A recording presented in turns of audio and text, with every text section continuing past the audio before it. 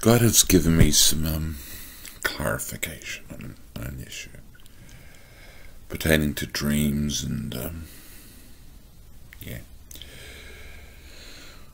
what was going on when I was younger, spiritually, in the spiritual realm. I was aggressive and violent at times and killing off people, just what my spirit was about. I just had a dream then of fighting with my brother Matt, and I'd knocked them off. But what happened in the dream was that I dealt with a bit of guilt, and then Matt showed up in the next scene in the car, and he was in a ragged state, and I had to get into the back of the car with Dad driving, and we were supposed to sort out some of the problems.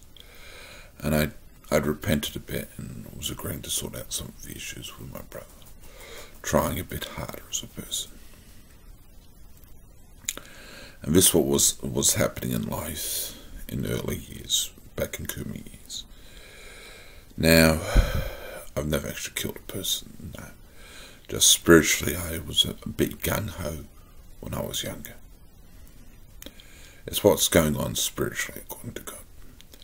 Just the aggro, but people aren't really being killed. They're just your aggro and sarcasm spiritually was what's going on.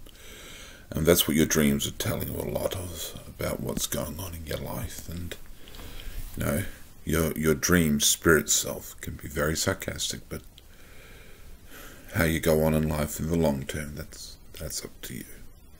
So that was what was going on.